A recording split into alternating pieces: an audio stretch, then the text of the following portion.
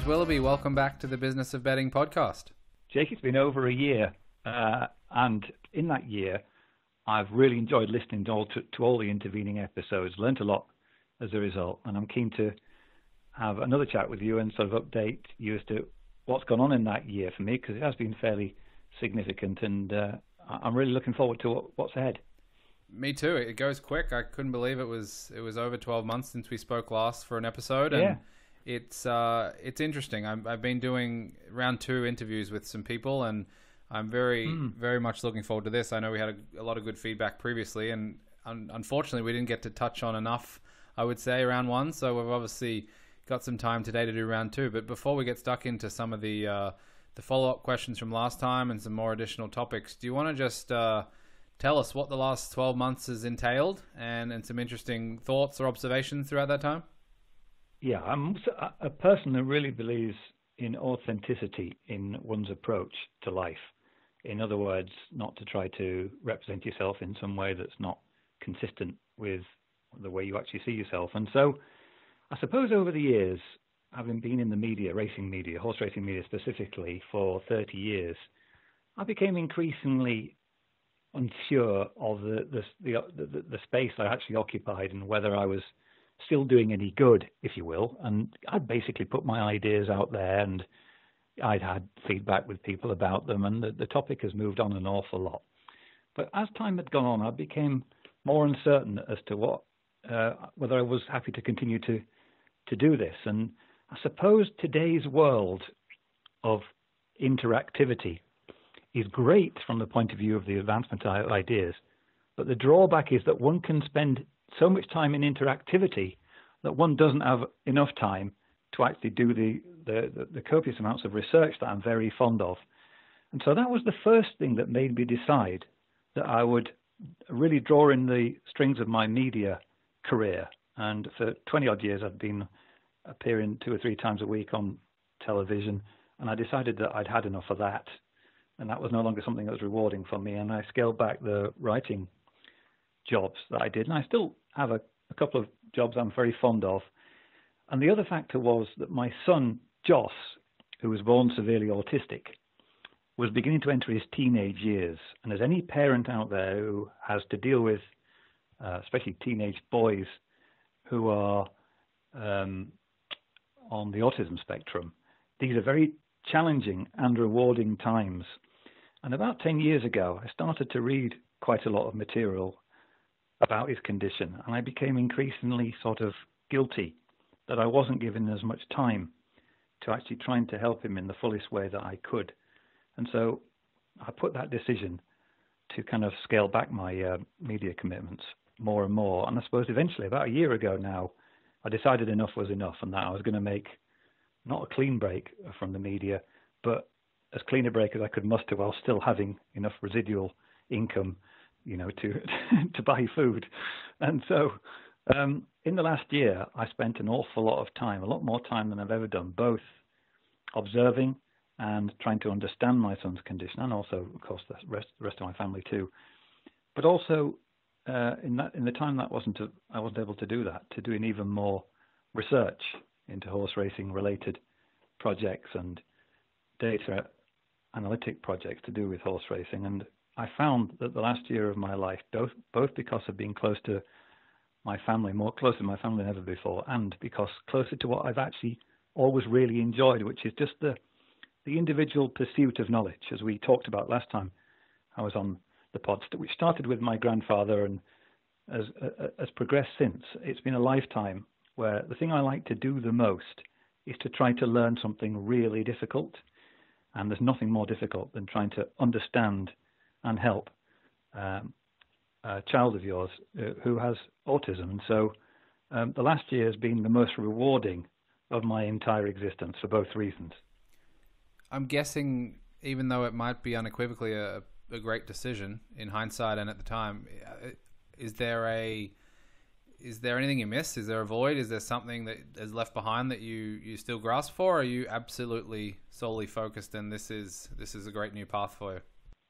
Let me just bounce that question back to you slightly by saying, how easy do you think it is to optimize, in mathematical language, how easy do you think it is, Jake, to optimize the function of your own life? How close do you think we get, generally speaking? I would say it's nigh on impossible.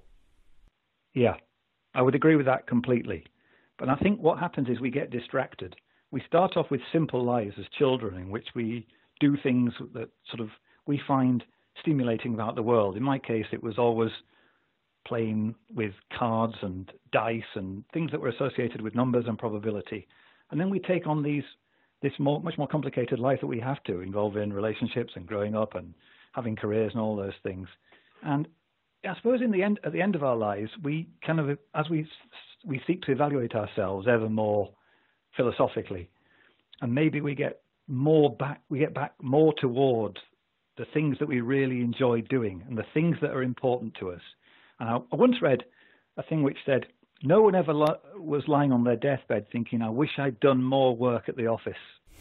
And it is very true that it's difficult to actually commit yourself fully to the things that do you the most good, whether they're pursuits such as reading books and doing maths, or whether they're contributing to those who are closest to us in trying to be the best father or brother or son or whatever it is that you can be in. And I think maybe that the current crisis we find ourselves in, which people have been thrust ever more close together than they've ever been, has probably, although I preempted that period, but just by chance, they've probably been times when many other people around the world have come to those same realizations about their own life. And it'll be very interesting to see how society reorganizes itself in the wake of what we've all gone through when we do pass through it, to see whether there are any revisions to our general behaviors. Well, in my field, the legal profession, winning, in quotation marks, is going through university, getting good grades, getting a job offer at a top 20 law firm, climbing the ranks there. And I'm guessing if you survey anyone at those top law firms from a happiness perspective, I'm guessing there's a fair few that are miserable. So even if you're, in quotation marks, winning in my field, there is a large populace of that isn't necessarily... and not to say they don't have wealth or they don't have power or they don't have many great aspects that come with what they want to do, but I think the underlying thought behind what you're talking about may not always be there in my field. This segues back to one of the points we talked about last time, which was the idea that the racing media always projects the consumption of horse racing as being this idealized pursuit of the way of the professional bettor. Never back odds-on favourites. Always be careful. Never chase your losses. All those things, which of course are important for problem gambling as well. But we talked about the idea that a large part of the equity in following horse racing is fun, and fun through stimulation, through playing around with ideas, through observing of things in horse racing, which are also common to other pursuits in finance and in psychology. That fun aspect, I was saying, I feel is that something that horse racing's lost touch with to a great extent. And when you watch a horse racing broadcast and it's associated with the idea of fun, fun seems to be this kind of vicarious idea that as you're watching people larking around and enjoying themselves, that the viewer is supposed to have fun as a result, seeing kind of people exchange banter and things like that. Well, yeah, that definitely is fun in small measures. But what's kind of a deeper fun is the idea of why people is exploiting the idea of why people are watching horse racing in the first place. What is it that turns them on to even putting the television on or the computer on? And that is that in some way they've become entangled with the idea that horse racing and its uncertainty is a fascinating topic, that a horse race starts with all the horses lined up uniformly. And then when the stalls open, we really don't know what's going to happen. And I was saying last time, I feel like that idea of like being honest with yourself about what is it you want. Are you ruthlessly pursuing profit, or are you just trying to have a good time? I think that can be generalized to life itself. And I think certainly in my case, it's something I've increasingly thought about over the last few years. I've thought, do I really want to be a racing journalist anymore? You know, what was the point of it in the first place? Well, the point was, and we did discuss this last time too, The point in my case was I come from a family of teachers. And in my own function of trying to get something out of life, I like the idea of kind of like starting off a discussion by extolling some ideas and then seeing what people think about those ideas. And I guess about a year ago, I must have come to the end of that process because I no longer wanted to do it. What do you think took so long to get there? And obviously there's many societal and other factors that go into it. Obviously you mentioned your son might be a catalyst for a lot of it, but 10 years ago, talking to James, why not then? That type of discussion. Yeah, really good question. I mean, you talked about lawyers and the process of their careers, the trajectory of their careers.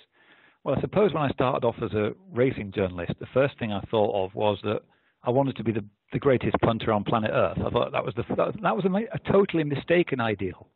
I thought it wasn't because I was after riches, but I wanted people to sort of realize that kind of the mathematical sort of purity of statistics of like the scientific approach to horse racing could sweep across horse racing itself and transform this as a study and make it a lot more interesting for everybody and kind of like really sort of catapult horse racing into an age beyond that which it had at the time, which was very much a traditional age back in the 1980s.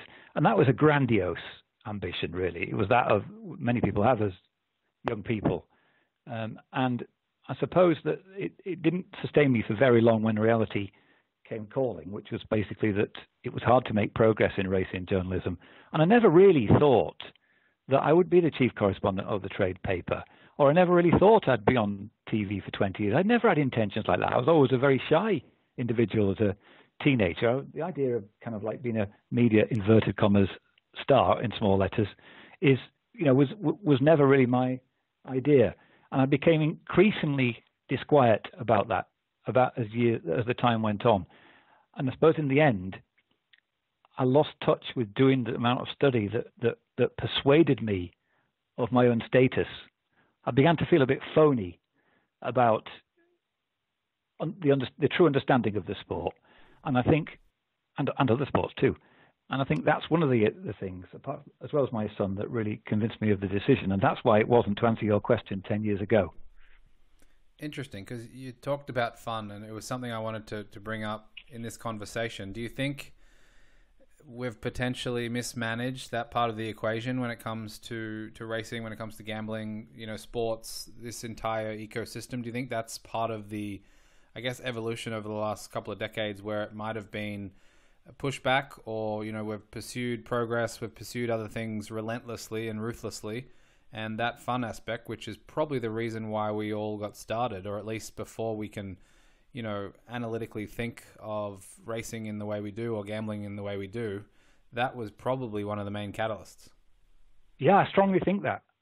And I'd point to the success of this podcast.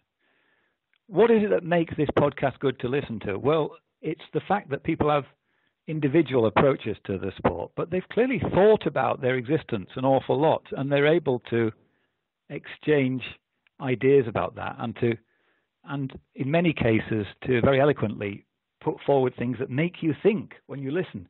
Now, I think there was a massive gap in the space for something like that, and that's why you're still going after 130 episodes.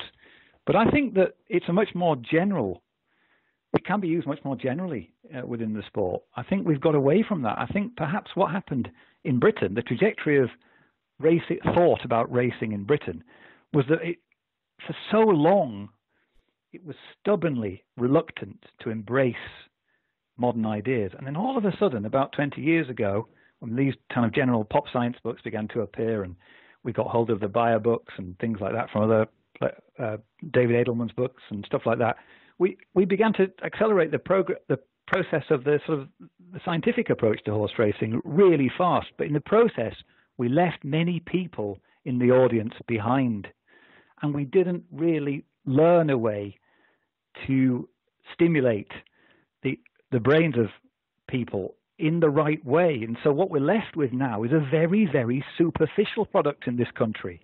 We've got a vast number of people who understand horse racing at a very deep level, bet in a highly sophisticated way, and are very, very capable individuals. but they're left to cluster on the internet for the most part. They're left to discuss their ideas in cyberspace. And it's not that they are sufficiently populous to carry the economic realities of the sport. It's the point that they're wasted as a resource. It's that there should be thousands more people who are somewhere in between their sophisticated approach and that we're getting served up on the television on a regular basis. Now, not to throw everybody under the bus by any means. There's some fine contributors to the space currently. But it's fair to say that racing's product, media product, has stalled. This is certainly true in this country. I can't speak for others. Actually, yes, I can speak for America. That's probably gone backwards even more. It's stalled to the point that you can recognize in some of the media contributors who get on now similar traits to the 1980s, and that we've seen, although there's an increasingly numerous number of people who really understand horse racing, I don't think we're generalizing their ideas to the mainstream sufficiently well to make horse racing as interesting as it could be. Do you have a sense of what might be one of the causes behind that? Because I think to get to the positions you've been in and some of your colleagues around the world as well, you cannot be lacking knowledge in racing, I would say. You cannot be oblivious to how gambling works. You cannot be rising the ranks in those situations, I would say generally anyway, to put yourself in those positions without that acumen. What do you think it is that is one of the driving causes to making it so that we are talking about it in this way? Well, maybe it's the superficiality of the modern media in general across the board. Maybe it seems that knowledge has become more compartmentalized. In other words, there's far more out there if you have a really sophisticated brain to satisfy you. You can do endless courses online. You can read blogs written by highly intelligent people in whatever field you're interested online.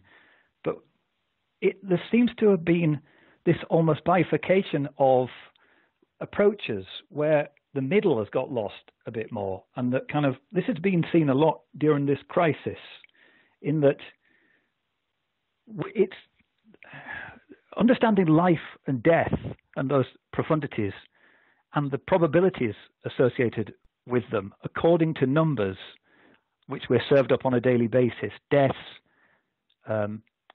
infections and things like that of coronavirus, has reminded us on a daily basis how important it is that we have those skills as a society. And I think that mathematically there is no doubt whatsoever that we've gone backwards.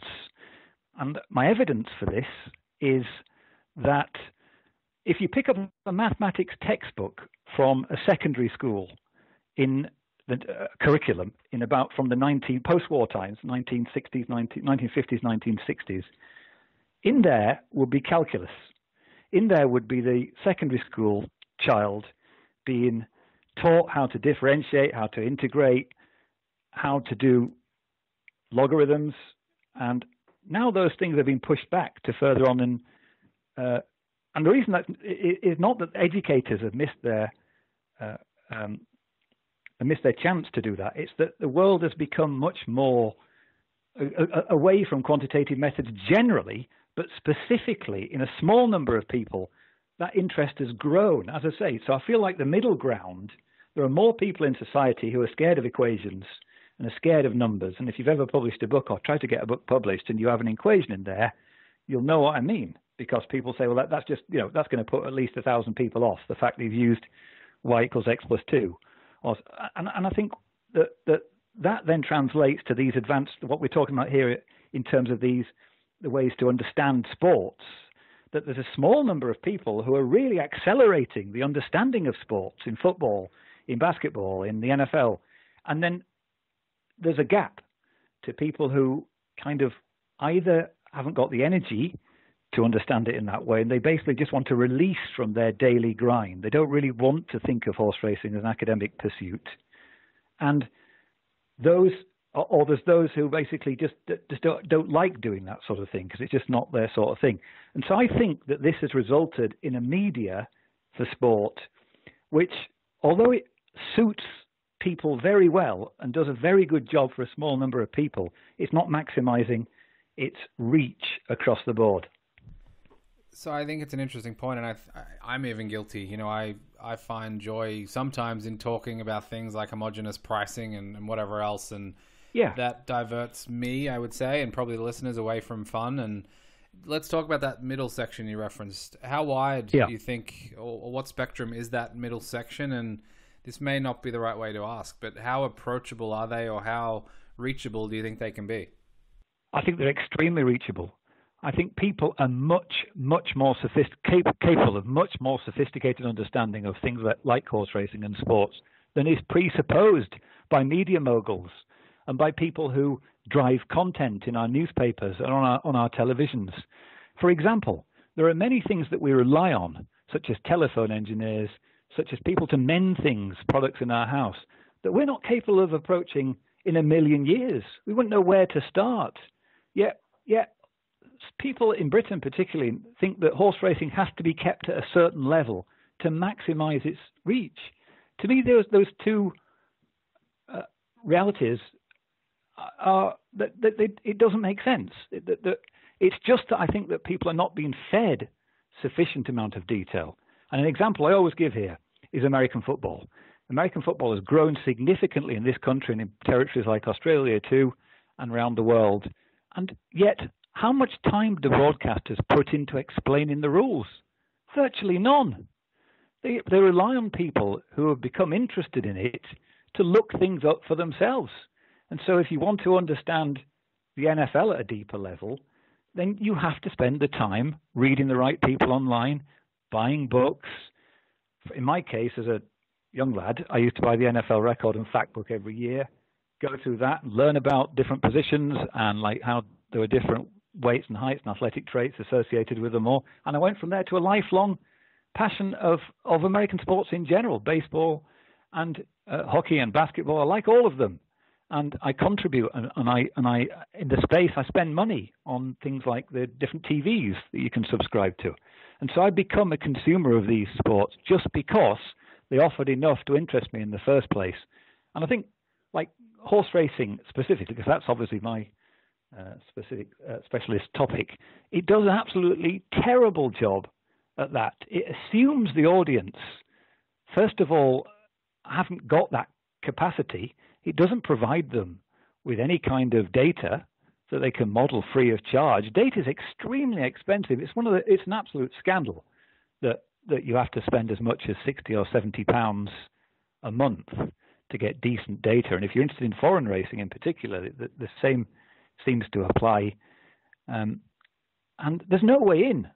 That bettors are bound to end up being unsophisticated, the best semi-sophisticated, because they can't get to really teach how to they're under the scientific approach to horse racing, and things they don't have to take to the nth degree, but even just gives people so much satisfaction to understand in things like football. If you only got to stand on the terraces in football, and if you ask someone next to you, what do you think of like Reading's first team choice in my case, you will get a 15-minute dissertation of their tactical approach, because football fans have got over the years have got that sort of impetus to understand through standing on the terraces. And in horse racing, we don't provide any way in beyond the absolute basic for the vast number of our consumers. And it's no surprise that they increasingly turn to other sports. Do you think it's an unenviable task to balance? I mean, we talk about on this podcast all the time what it takes to be a professional or potentially a winning better gambler, whatever you want to call it. You know, you've got to be methodical, you've got to be analytical, you've got to be probably boring is the right word, let's just say, versus the fun aspect. But also I think the main thing where the crossover might sit, or the intersection, is around overall engagement and I guess finding a balance. Do you think that's achievable, or is it a task that obviously we're not really exploring, I would say, generally across different mediums, but do you think it's something that is, I guess, achievable in the short and medium term? I think that I would have to admit in my own case that after 30 years, I would admit failure.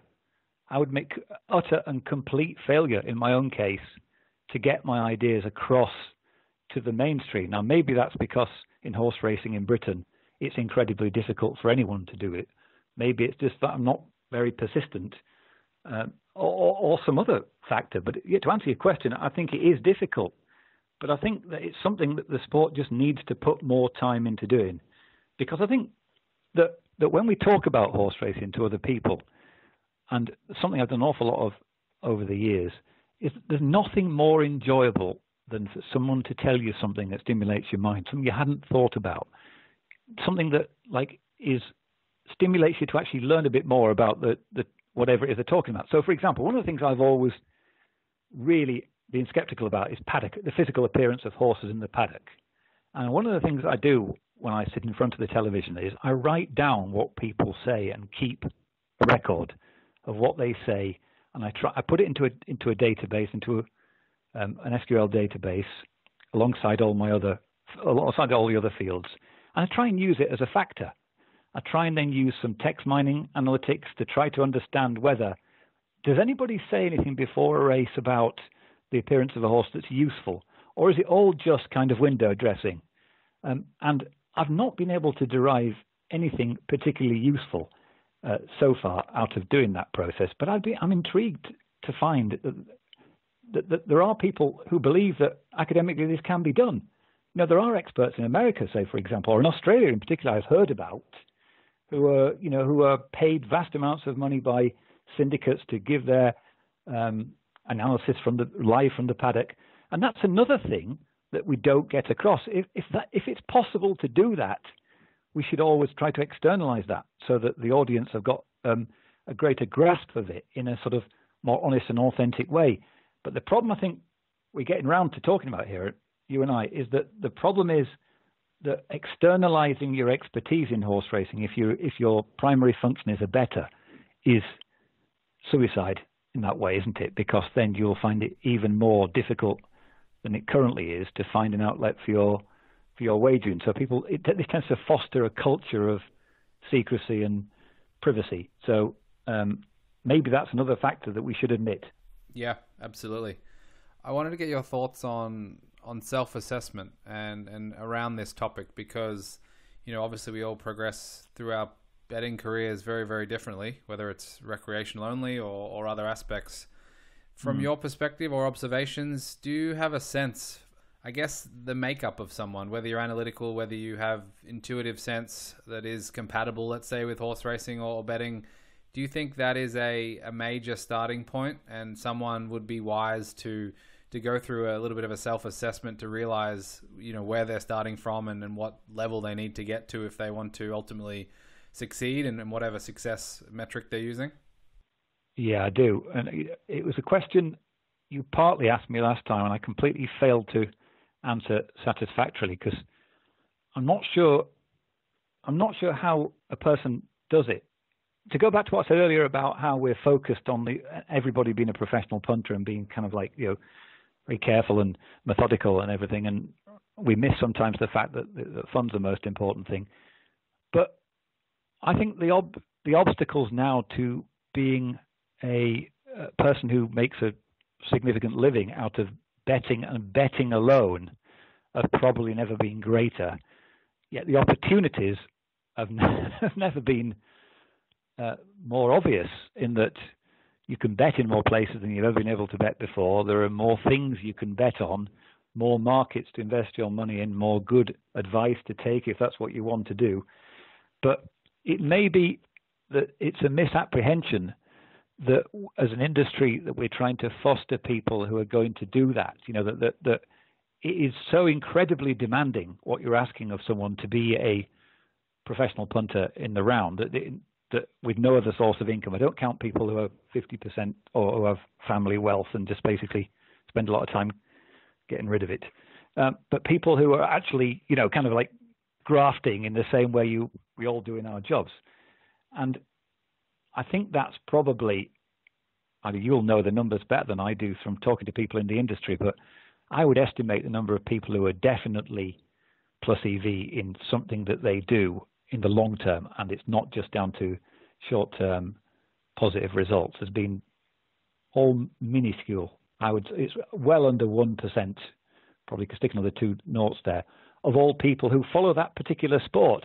And yet just think about how we're pitching that. We're trying to encourage everybody that, the ideal of what they're doing is to make a positive ROI, but yet most people are going to find that frustrating. And in the long run, because they're not going to be able to do that. And so I suppose to answer your question, it's almost futile to actually expect people in large numbers to embody all the qualities that some of the outline humans that you've had on this podcast and we've all met in other settings, who are these people who make a lot of money out of betting and who are tremendously gifted individuals and tremendously diligent individuals, but they're so rare that they just don't represent fully the personality types of anybody else that's actually consuming the media that we're putting out there. And I think the one thing that I always think is under-discussed and understood is the zero-sum nature of many of these markets we're talking about. And I think, like you're referencing, and I'm sort of extrapolating a little bit, but it's probably time that we, certainly in the way it is now with a lot of people complaining, a lot of recreational type offerings, marketing machines and companies that are running sports books these days, which is, it is what it is, let's say. I think the alternative metrics of success are required for people to be able to be active and engage and partake in the industry and not necessarily automatically say yes, no, or binary winning or plus EV versus losing or not plus EV. There are ways that we can extract value from the overall nature of the game, whether it is learning from people like yourself and getting other skills, whether it is programming, whether it is, even Excel that you can use in other things, or just to basically augment your worldview on different things and how probability has impacted the way you think and so on and so forth. Don't you think, though, that wagering pools, which obviously we need to drive to sustain the sport's economic future, aren't they? Isn't kind of the enthusiasm for the product itself a leading indicator of those things? I think so, but I think we're losing a generation potentially. I think of racing when I was 19 and I was at university. I had plenty of time, plenty of spare time. Thursday afternoon or whatever it was, and the race book would be printed. You'd rush to the news agency and pick it up, and that was the toy store had just opened. And then I remember the first time Saturday horse racing markets opened on a Friday or a Thursday even. ISBet and the Tab or whatever it would be would release those markets, and then there'd be a flurry of discussion and chatter at your Thursday night footy training or with your friends or whatever it might be, and just those things. And that was fun. That was inherently fun, and that was what drove people to do it, and the discussion. And it wasn't forced. It wasn't required. You didn't need to set an alarm. You didn't need to do any of those types of things. It was just, this is the attraction to it. And I think the potential for it to fall more towards a, chess is a game that's intellectually stimulating, but I would categorize it as terribly boring, and others might say it's excellent, and that's fine. And I think that's the danger when you think about things like poker, which I would say is, since they found out you could put a camera in the table and see the whole cards, that's obviously revolutionized things. And there's obviously the good and bad that comes with poker, but there is a competition level that racing certainly faces across other games. And if it just becomes in the pool of, a 20-something decides between poker, chess, Go, racing, whatever it is, then it's a very, very difficult task to win at that on the current trajectory, I would say. What would you describe as your favorite sport to watch? I would say NFL probably. Aussie rules is still like with 1A, 1B between those two, I think and one of the elements there probably is that the fact that there's only a 16-game regular season. Am I right? Yes, absolutely. Yeah, so there's a special element to whatever your favorite team is, or whether you just neutrally follow the entire league. There's a special element to watching a game. The games mean something. And that is one thing in particular that they found was a problem with baseball, is that to the modern mind, the games don't mean enough of the 162. They don't really have enough impact on the league standings, whereas if a team starts 0-2 or 0-3 in the NFL, they're up against making the playoffs. But what do you think what is it in particular that drove you to become interested in the NFL? Can you is it a multifactorial thing, or can you say it out loud what it is in one factor? It's a good question. I would say part of the thing with NFL that I struggle to grasp is it's the one sport where, not the one sport, but probably the main sport where the coach's acumen and level of understanding of the game is exponentially more than the precocious fan, I would say. Yeah. And I would say that I'm in that category. I'm certainly not an expert. I can't tell you about what happens when the quarterback is audibling, but those are the things that fascinate me and I'm digging into and I'm trying to learn from, and even just roster construction, listening to GMs talk, even just the way analytics overlaps with traditional thinking, which I find entirely fascinating.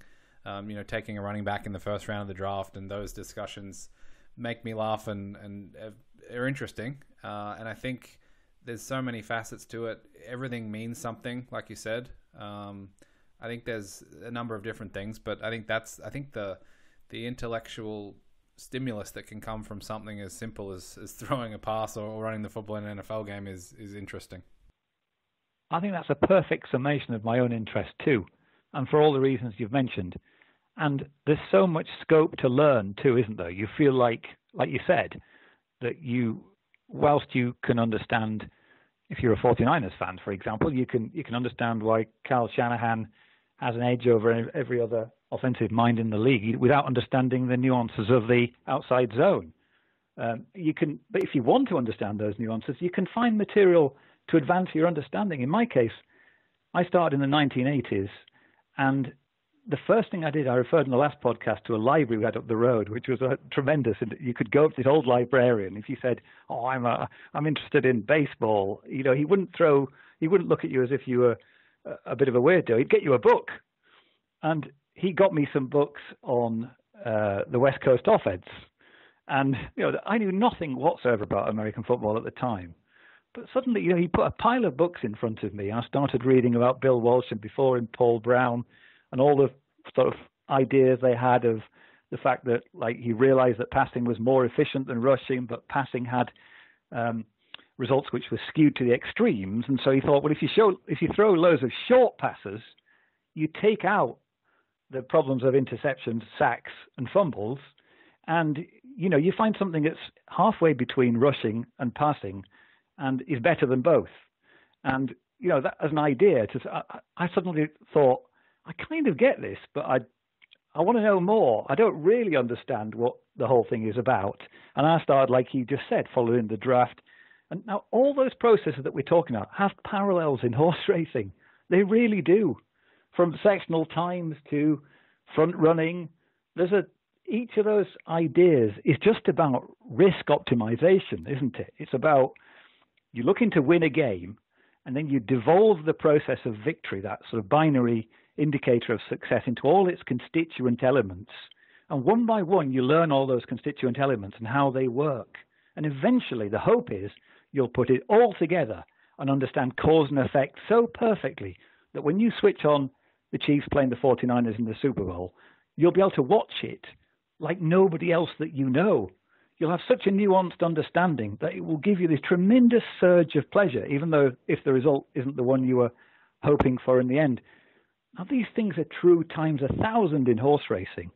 They really are. That if you can drill down and understand what wins races and the capabilities that horses have, you can appreciate jockeys and horses and trainers and the thinking that they put in to winning in just the same way.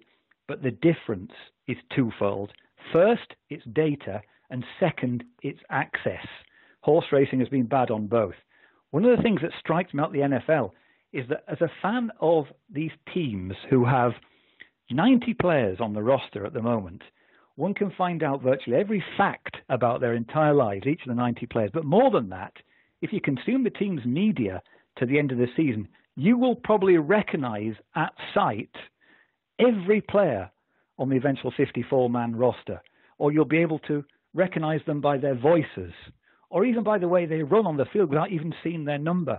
And that's because the NFL does a tremendous job through it, because it's cash rich, of providing resources, and that the teams and players totally understand how the vast incomes that they earn are a function of fan interest directly.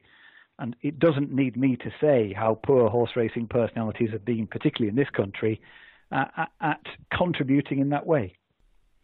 Definitely. And I'm just recalling, I've only been following the NFL for 10 or 12 years, and I remember the beginning was Tim Tebow. He was playing at Florida. He was a megastar down there, and he was, touted heavily, whether he was going to be a top 10 pick or even a first-round pick. Ultimately went to Denver, and that evolution throughout, certainly that playoff run and beating Pittsburgh, and just the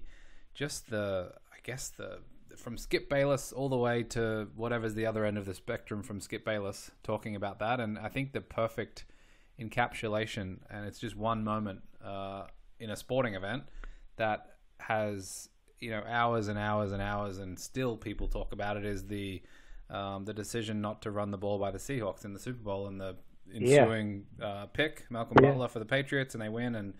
And you hear the analytics people talking about it, you hear the game theorists talk about it, you hear the traditional football coach talk about it, you hear all previous quarterbacks, you hear whoever. You can ask someone what their opinion is whether or not they should have ran the ball or not. And that in and of itself, those types of things, I think if you wanted to draw parallels, and maybe it's a bit loose, but there are aspects in racing and other things where digging into that, having people that are curious and look at it from an array of different perspectives, that's an igniting, engaging discussion point. Yeah, and that's what we love about sport in general in the modern era, that we can reach the understanding of those things. Now, with that, we could go on forever. I know we could, but in the case of Pete Carroll not giving it to Marshawn Lynch, or coaches not going for fourth downs optimally, one of the reasons that media pundits in America don't ever touch on is the asymmetries of cost to the decision makers. It's because, from as simple as being second guessed, but also in terms of their longevity as in their employment.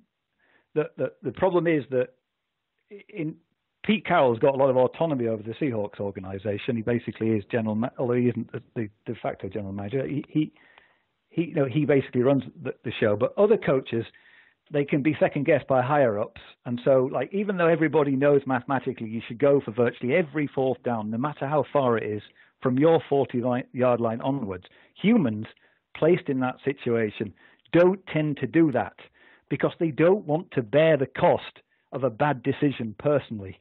And that's an interesting sort of psychological way of looking at decision making. Of course, that leads you to a whole paradigm of its own of behavioral economics and things like that, the way that humans interact with sort of the science of making decisions. Now, in horse racing, I can immediately bring up a parallel effect, which is tactics, riding tactics.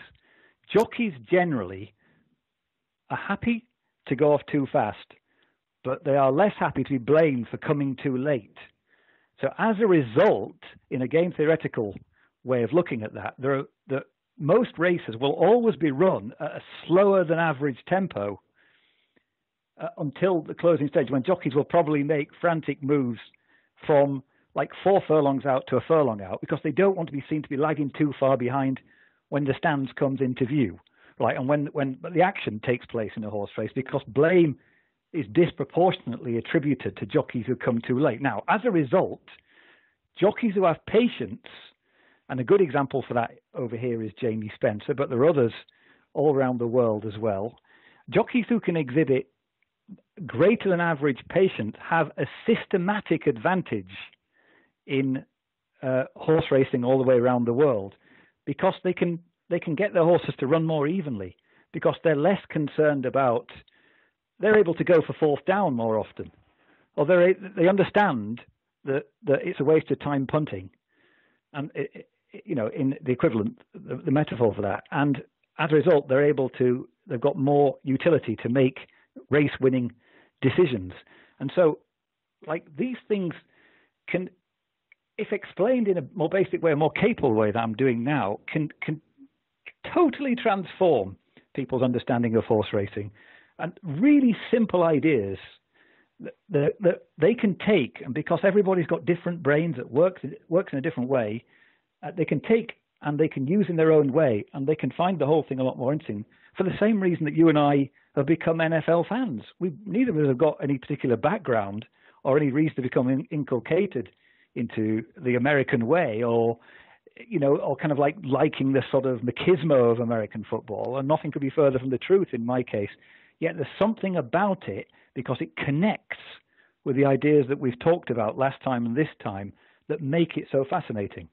Absolutely agree. And it's funny how the smart and courageous and good decision makers do what they do. And obviously you need to be in a position to be able to do that, let's say, or the downside if you're Pete Carroll versus, a first-year head coach who's, hasn't run a team before. But I think it's that impact, and then that compounds, and then that's why you do have, the Belichick's where he does what he does in the draft, and he does what he does in free agency, and he's happy to cut Jamie Collins, and no one bats an eyelid.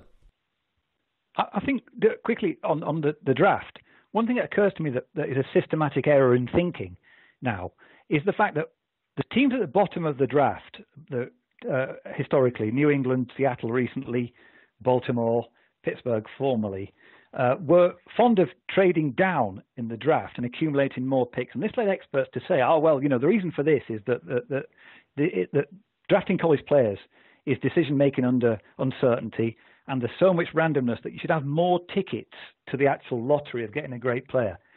Aren't we gradually beginning to understand that this is wrong? In fact, what's really the case, what really makes Seattle win and New England win is not their brilliant drafting strategy, but the fact they've got Tom Brady and Russell Wilson. And that really, once you have an elite quarterback, your drafting strategy really doesn't matter as much as people make it out to be. But because you're Bill Belichick, people associate things that you do with being shrewd.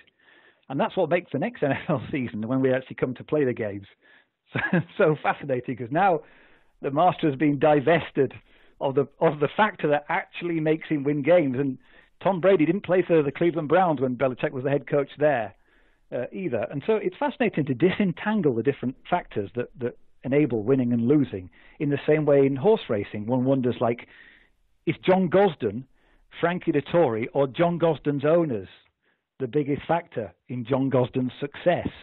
What is it that makes John Gosden win? Is his decision making, is his training, is the things he does in the mornings with his horses, is it really everything the media lead us to believe, or is it some secondary set of skills, being able to build up a coterie of owners and to keep them from infighting and to keep everybody happy? And then does everything follow in life from a single event, or is it multifactorial, as the media would have you believe? Are we a function of all these brilliant different insights we really have, or are we just very good in some cases at capitalizing on single events of either fortune or insight? It's a great question. And even if you think you know the answer, there's a good chance you're probably incorrect, which is fascinating. And all of this, even the draft talk, I think it might have been a few years ago now, but I think it was Cade Massey or one of those guys. It might have been Richard Thaler as well, talking about the draft and it's an evolution. It really is. And things change, and college football changes, and the NFL changes. And one thing, though, if I'm a quarterback, I don't want to be drafted in the top 10 necessarily. I'd rather be drafted in the bottom 10 of the first round and go to a good team, as happened to Lamar Jackson and others. But it is interesting. And one related point, I guess, to that is I mean, you talked about it last time we spoke about the best playground to pick up knowledge is probably going out and betting. And I wanted to ask a little bit about that, but before I do, just more so on the academic role in all of this, and how you see academia. What role do you think is optimal within what we're talking about for academia to play? Oh, that's a really difficult question. We talked last time. I mentioned the fact that I had a dim view of many of the papers written on horse racing, not because they lacked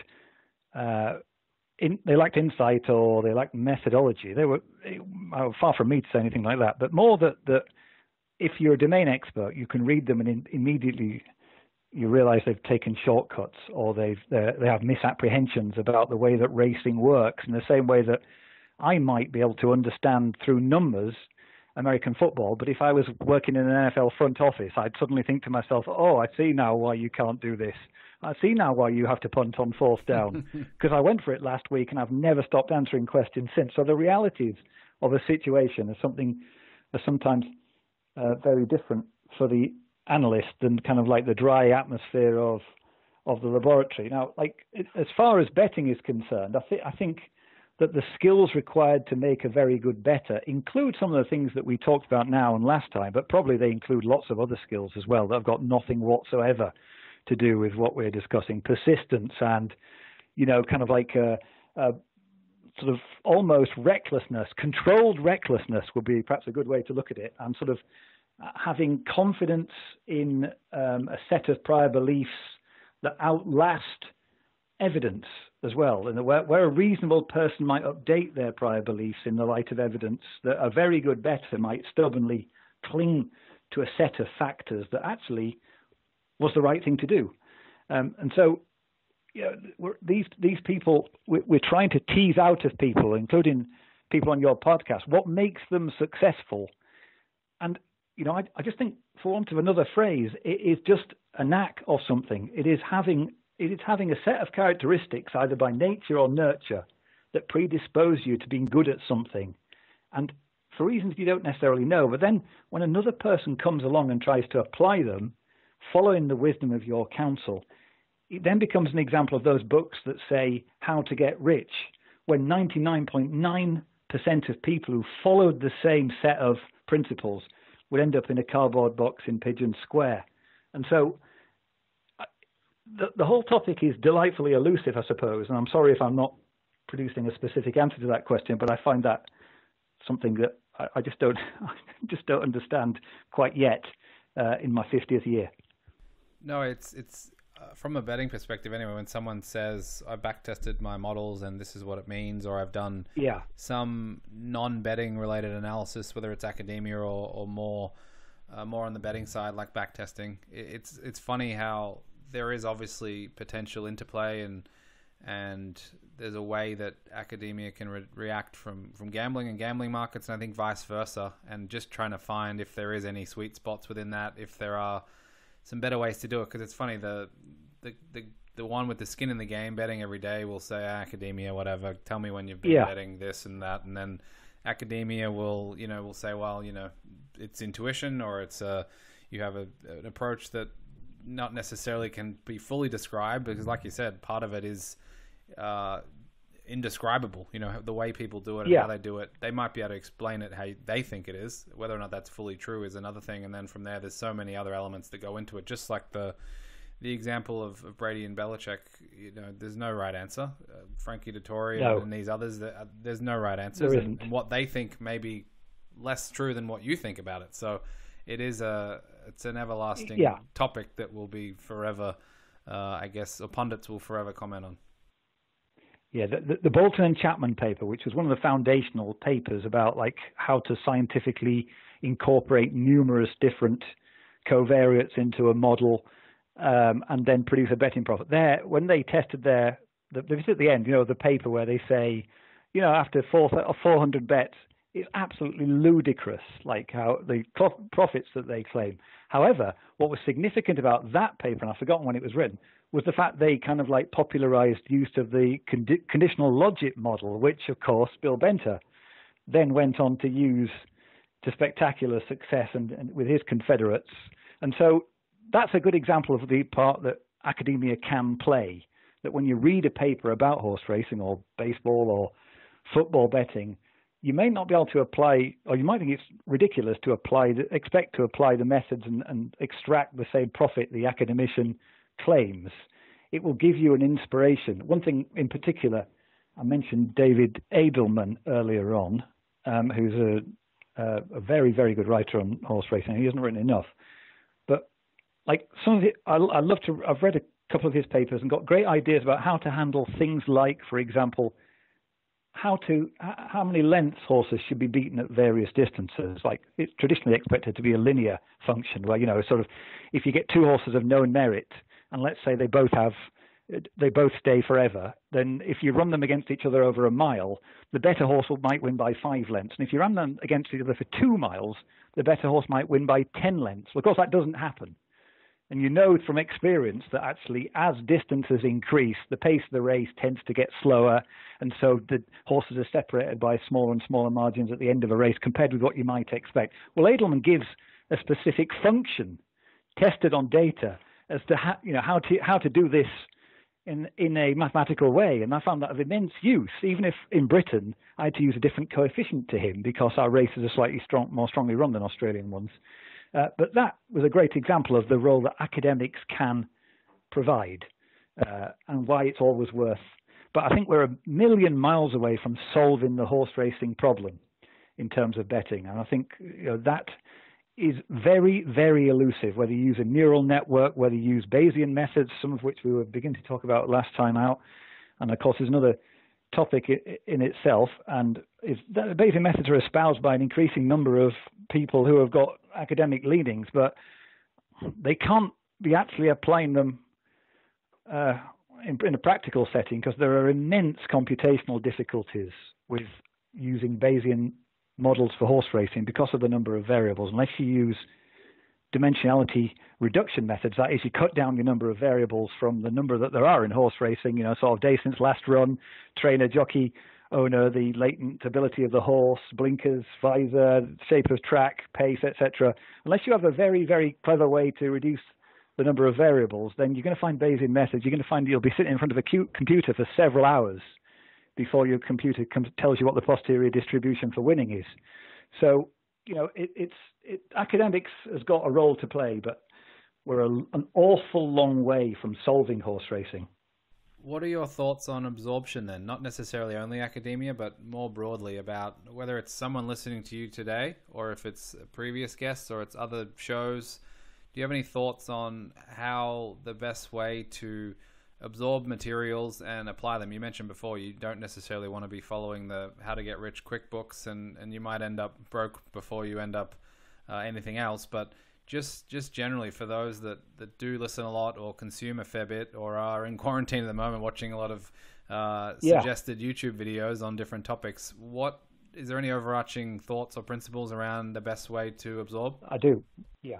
100%. I've got very, very strong views on this topic, and that is, let's say I'm talking to, or the person listening is a graduate or a postgraduate, or someone who feels like they've got tremendous energy to bring to the space, and they've got skills from, assuming they've already got all those data analytic skills, and they don't need to learn about the scientific method. Their number one task is to get hold of the data.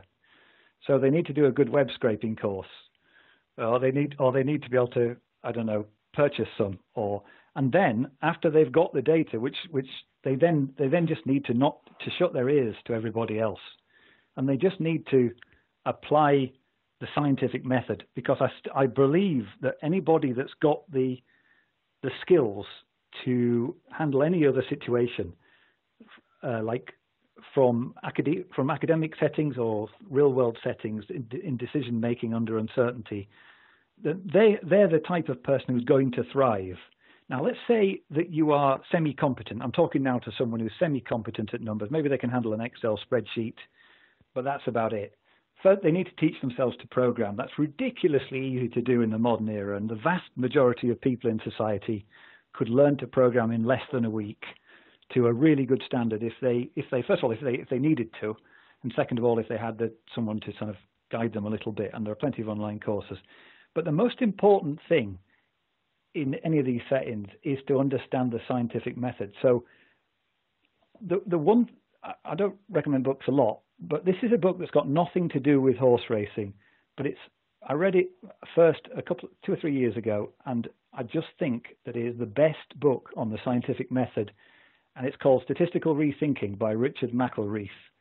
And McElreath is not just a highly talented author, but he's a brilliant lecturer as well, and he's put lectures that guide you through his book, which is on Bayesian methods. But it's really about science, and it's about how to make decisions in science from data. It's a brilliant, brilliant book. And if a young person read through that and understood fully like what the task of inference truly is, then they would find that horse racing or baseball or the NFL or all those things, any sporting setting out there, gives them the perfect setting to actually apply those methods. Because, as we said last time, unlike any other discipline where you've got to wait a whole lifetime to find out whether your methods are any good, you can do that in relatively short order in horse racing because there are so many thousands of races each year. You can find out where the long run of your talents more effectively than you can in many other disciplines. And so the most important skill is science. Science, which is guiding us through these dark times now. Science is everything to the modern world. Science is our greatest, by far our greatest success as a species. And it's something which isn't just important in profound situations like disease, but is absolutely fundamental to actually backing winners too. And anybody that's got those skills, as long as and have all the other things that bettors need, will succeed.